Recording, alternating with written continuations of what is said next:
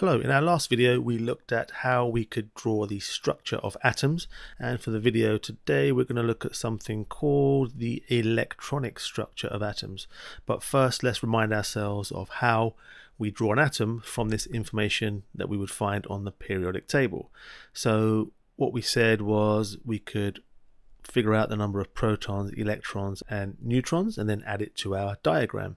So the number of protons was the number at the bottom here, and we can put that directly onto our little table.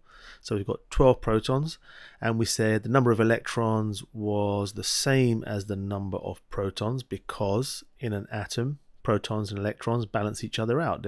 Protons have a positive charge, electrons have a negative charge, so in an atom we have the same number of each. And then the last one, we said number of neutrons, well, the number at the top here, this is our mass number, and this was protons plus neutrons.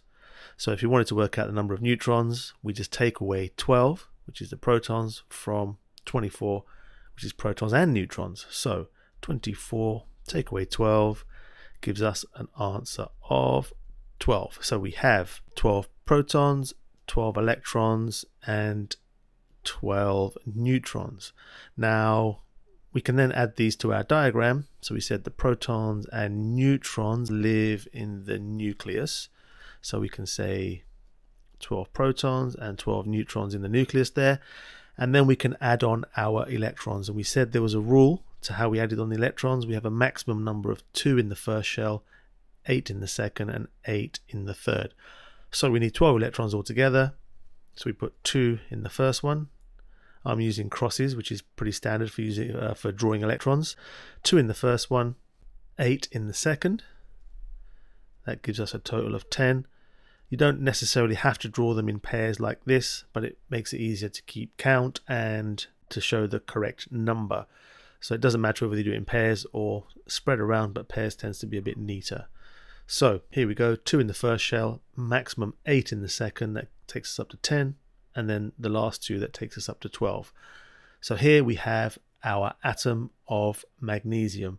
Now in terms of doing the electronic structure, you can show it either on a diagram like this, or we can write it out in a form like this. So we have 2 electrons in the first shell, 8 in the second and 2 in the last shell.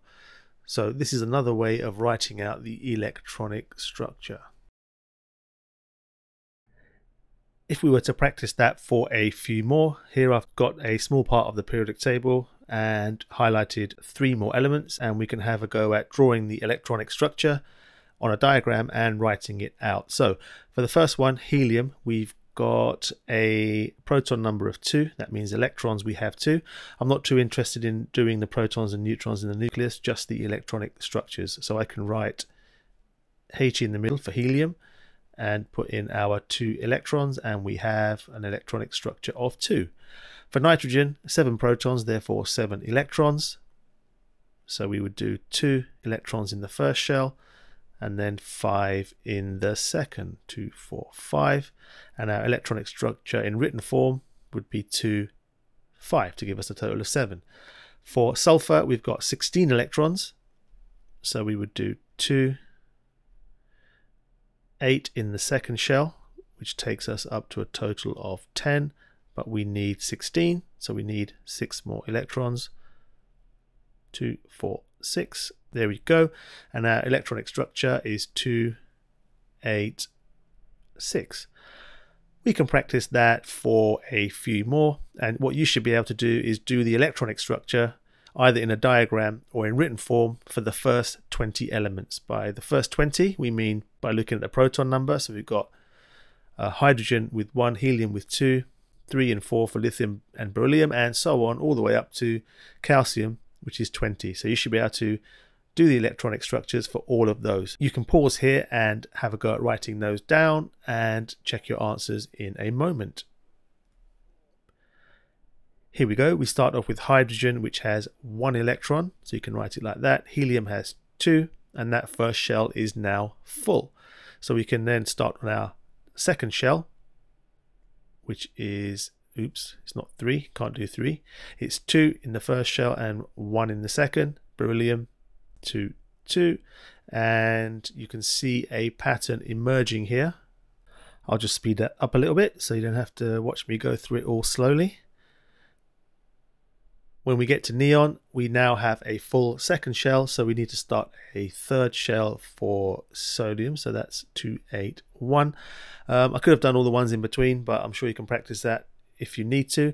I've just gone to the last two, which is K for potassium. We've got 19 electrons because we've got 19 protons, so that would be 281, which totals up, I believe, to 19.